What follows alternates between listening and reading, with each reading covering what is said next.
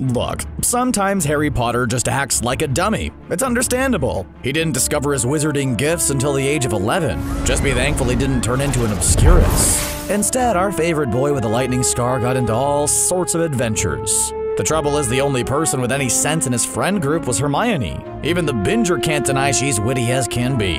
But all the smarts in the world can't save us from Harry's stupid decisions. Just watch. Some of these entries will have you wishing for an obliviate straight to the face.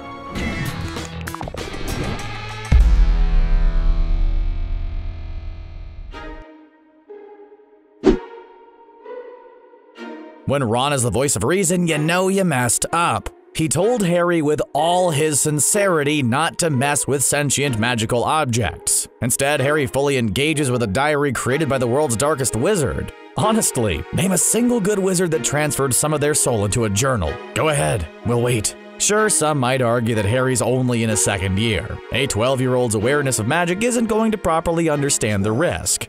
Something you wish to tell me? No, sir. It's easy to justify the decision, but that doesn't make this one great. Think about all the good that would have come out of him turning it in. The petrifications would have ended earlier and Hermione might have been spared. On top of that, Dumbledore might discover the truth about the Horcruxes a bit earlier. The only downside is more of his classmates might start rumors about him being a dark wizard. It's the only reason he kept it a secret, and we all know it. We're not buying the curiosity argument. He didn't turn it in because he'd seem guilty. Way to go, Harry. Nope, we can't do it. The moment's just too real, and the emotions are palpable. It's not your fault, Harry, but it kind of is? It feels wrong to say that, but when you lay it out there, it's sort of right. Technically, Bellatrix is responsible for all the grief we feel talking about that scene. She cast the curse, and she targeted her own family. It's a big reason why she's one of the biggest villains in the series. It's essential to acknowledge Harry's decisions that led to the moment, though. In the books, Harry makes the right decision to message Snape and attempt to flew powder to the Order's headquarters first. Neither one works, and that's where the mistake happens. Harry gives into his fear. It's an obvious flaw, given his age, but it doesn't change the cold, hard facts. Sirius went to the Ministry of Magic to save Harry after he fell for an obvious trap. He should be here. If Harry resisted the ploy by Voldemort, Sirius would still be there. Also, our emotional health would be better, but oh well. Time for us all to scream out into the unreceptive void. Harry should have opened the egg sooner. It's the kind of dumb teenager crap that makes us want to pull our hair out. It doesn't seem that maddening in the movies, but the books will frustrate you more. Cedric tells Harry the big hint about how to hear the clue weeks before the task. Mull things over in the hot water. Harry's Gryffindor shows a bit too much and his pride gets in the way. The whole school likes Cedric except his friends, so Harry decides not to use the help.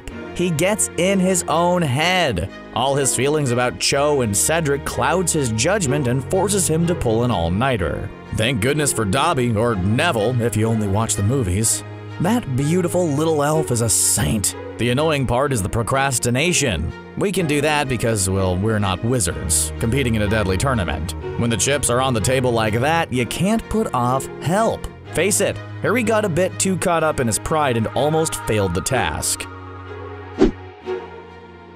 You're 12 years old, you got school in the morning, but your alarm clock fails to go off. Some elf messed with it to save you from danger. As a consequence, you miss the bus, and you're gonna be late for school. What do? Do you A, wait for an adult to help fix the situation, or do you B, steal your parents' car and try to drive there yourself? If you chose B, then congrats, you're Harry Potter and Ron Weasley. The decision to toss all care aside and drive to the school makes no sense. The fact that the car is still there means Mrs. Weasley is still around. Why not wait for her to help fix this mess? Instead, our heroes risk exposing the entire wizarding world and damage school property. Nice. People will argue that Hogwarts' location is secret, and the only way to get there is by the train, but that's not accurate. You're trying to tell us Molly Weasley didn't know how to call Dumbledore and ask for assistance? It's an exciting scene, but a foolish decision.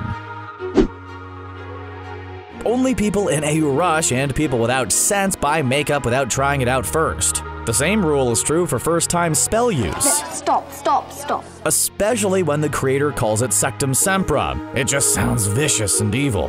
Harry couldn't have known what the spell was going to do, but in that case, he didn't need to use it. He was acting recklessly. Which, sure, Draco Malfoy is a bit of a prick, but he didn't deserve an untested spell to the chest. You can see the regret in Harry's eyes the minute he uses that magic. Look at his face. He looks like a dog that just got into the trash. He would be in so much trouble if he weren't the chosen one. His defenders claim the choice makes sense, given the heat of battle. Draco starts the fight, and Harry was in the right to finish it. Still, there were more options for him to use. He had a shot on Draco regardless. He didn't need to choose an untested spell. He decided his makeup without testing it. And both situations leave you looking like a clown.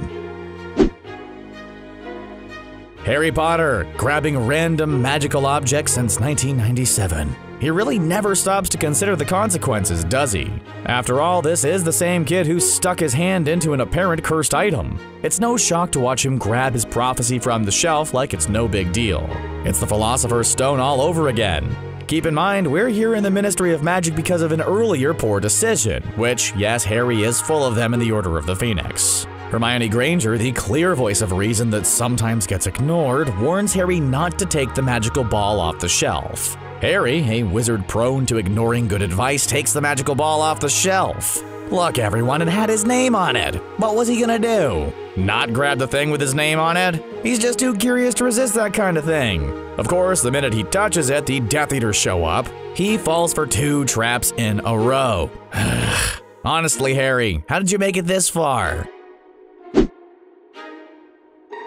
For those unaware, Voldemort uses a taboo charm on his name. The charm associates an effect with a name or phrase. In this case, it's you-know-who's name. The only people brave enough to say it are members of the Resistance. The Dark Lord uses the charm as a tracker.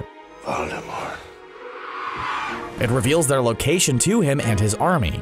Ron tells Harry not to say the name. The book makes that abundantly clear, and the movie planned on making that distinct as well. The trouble comes in Harry's pride and determination. He accidentally says the name Voldemort in the heat of the moment. It's at that exact point the Snatchers show up and take the 3 of them to Malfoy Manor. Honestly, you can't make up this level of daftness. We usually get a cautious and reserved Harry, but the moments he's not stand out more because of it. Dobby didn't need to go save them if they managed to avoid the taboo. Just keep that in the back of your mind next time you want to get mad at Harry.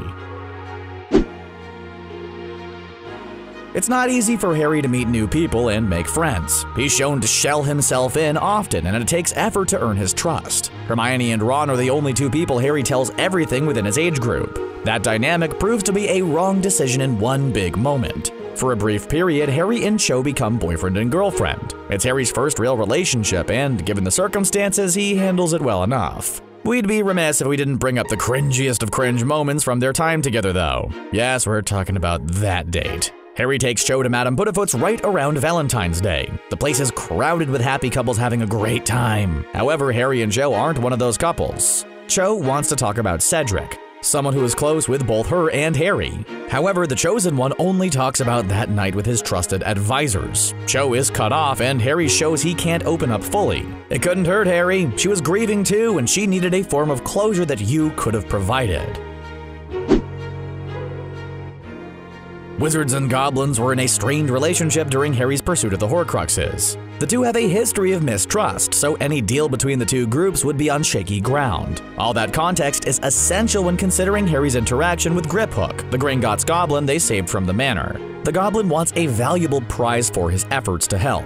After all, breaking into the vault of Bellatrix Lestrange is dangerous and comes with a high risk. To balance that out, Griphook requests the Sword of Gryffindor in exchange. Yes, the same sword the team needs to destroy the Horcruxes. Harry does his best to scam the goblin. He tells him he can have the sword once he's helped them. Harry and company think they're being smart by not giving the exact time they need to give up the sword. Instead, the goblin sees right through a blatant wizard lie. He crosses them before they can do the same. The end result is a mess of a heist built off the back of a transparent and needless lie.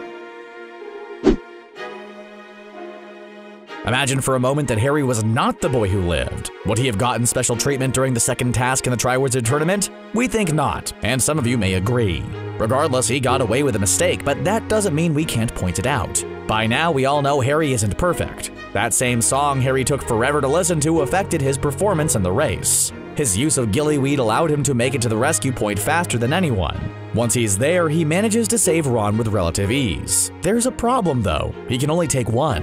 He fears the worst and thinks the merpeople will eat Fleur's sister if he doesn't act. Really, Harry? Did he actually think the wizarding world would be okay with that happening? Even Ron and Hermione call him out on that after the fact. He almost lost everything by taking that too seriously. The schools would never risk harm on any wizard not chosen to compete. It's not even plausible. Did this list leave you frustrated with Harry Potter? Check out our other Harry Potter videos for more inspiring magical moments in the series. Comment below with some of your favorite terrible decisions in the series. Plus, you can support the Binger by liking this video and subscribing for more content.